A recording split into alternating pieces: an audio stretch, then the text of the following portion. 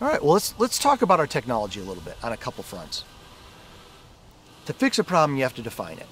And at HUXWRX, we had the opportunity to work with an amazing chief scientist, a Dr. Christopher Palmer, who took over 160 medical journals and findings and combined them in along with a test methodology that we worked very closely with the U.S. government to build so that we could measure toxicity and off-gas from a suppressed weapon platform.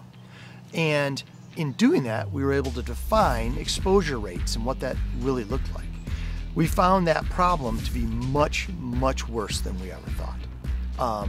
And so in doing so, that then led us into how do we solve for these problems. At HUXWRX, we're not a suppressor company anymore. We make wonderful suppression technology, but really what we are is a lab. We're a lab that solves problems and then makes products from those problem-solving technologies. Our patented flow-through technology obviously is where it starts, but we really have come to find and put a lot of effort into iterations and optimizing that technology.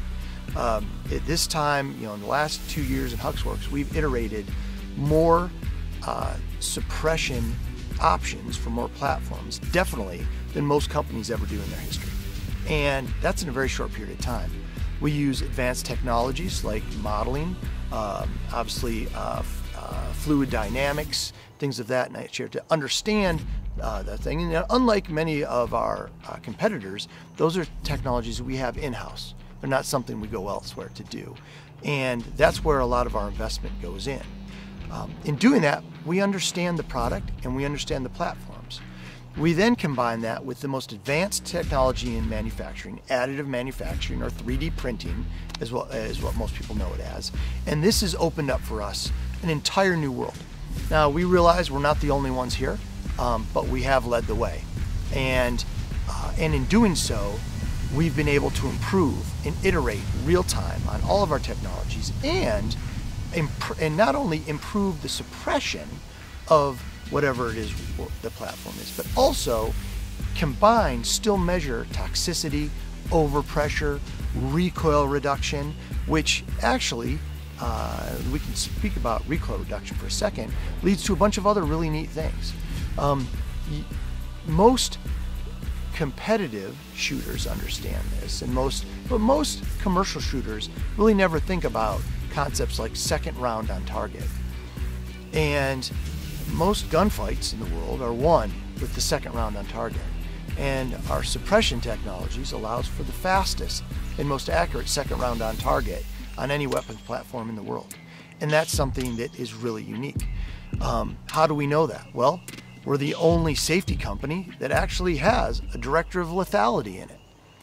That makes us really interesting in a bunch of different ways. I can tell you as the guy that wrote the job description for the director of lethality that it was pretty fascinating pulling that together, building the concept around it, but then understanding that the tools still have to do what they're supposed to do. We now have to make them safer inside of that.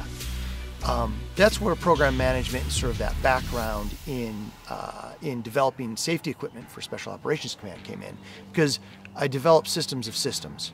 And that's something I've taken through every project, and here it's very important that we look at not only the weapons platform, but the human as a system, how it's employed, what its use cases are, and then we move forward from that and make tools that then improve on whatever that end state is.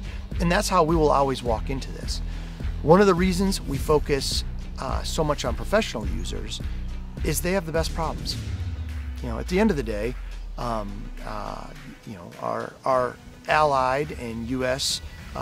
Conventional and special operations customers always bring the most unique use cases to us. And if we can solve for that, we can use that to trickle through our entire line and actually make everybody's experience better. And it's very fulfilling. But we are one of the only businesses that does that. In order to do that, we have to have really multiple business units inside of HUXWRX to really focus on the right types of technologies, because they're different. People's priorities for suppression change based on what it is that you do. We take those priorities and we optimize them. And I believe that that I'm very blessed to have the best team in the world right now as we stand today in this industry to do that. And that is going to impact the way the world sees this, the way we look at platforms, and overall, it'll impact the way weapons are designed, the way accelerants, gunpowders, primers, the way they're developed. And in the long run, we're going to make for a much safer soldier, sailor, airman, marine, but also federal policemen, local and state police. And we're obviously stand very heavily between the thin blue line as well. All the lines, the reds, the greens, the blues, we like them all. And ultimately, we feel the same way about our allied partners overseas. They're incredible. They have a very similar mission, and we're really excited to support it. That starts, though, with conversation. They have to be able to bring their problems to you, and I was taught at a very young age, you lose your leadership. You know your leadership has failed when people stop bringing you their problems.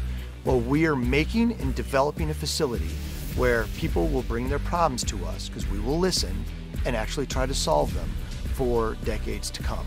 And that's going to have an incredible impact on what we see is not only our professional users in the military, but also our commercial customers and their enjoyment of what hopefully is many more hundreds of years of very healthy shooting sports and home defense inside of a world that is not always as safe as maybe we want it to be.